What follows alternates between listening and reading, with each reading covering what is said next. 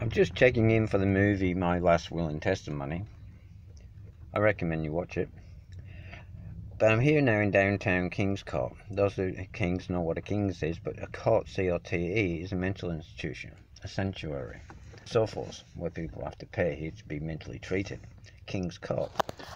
Here we have barber security and so on. But apparently it turns out this island has got a very interesting history. So on behalf of the Aboriginal Creation Law, and I serve the Earth Mother Rainbow Serpent for Truth and Justice. I'm investigating something that a general, a captain from the military with 14 years service showed me a storm that of something, and possibly some fossilized things that could indicate that this was a massacre island. If this is true, and also Aboriginals were sacrificed with bulls. I know it sounds crazy, but I need to investigate, and I have some evidence so far. Over and out.